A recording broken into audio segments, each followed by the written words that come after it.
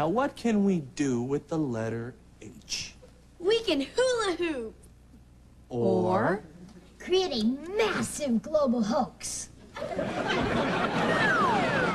what Ernie's referring to is the Apollo 11 moon landing that supposedly took place on July 20th, 1969. To quote Neil Armstrong, this is one small step for man and one giant lie to mankind. Meanwhile, poor inept NASA couldn't get a rocket into space. Pew! So they turned to Plan B. I'm LBJ. Boo! The end of the decade is here, and there's still no Americans on the moon. Those Ruskies are gonna beat us to it. I'll help you, Mr. President. Who the hell are you?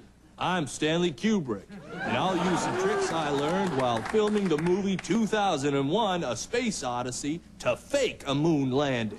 And we're the Mafia, and we'll fund your scam to build a secret soundstage in Las Vegas. Good. While people think they're in space, we'll keep the astronauts busy with whores and gambling. Then we'll pay them off, or brainwash them, or kill them. Dr. Clark, my dad said the two-party system works. Well, Ernie, that's because your dad is a whore for the establishment. Do you know what a whore is? No.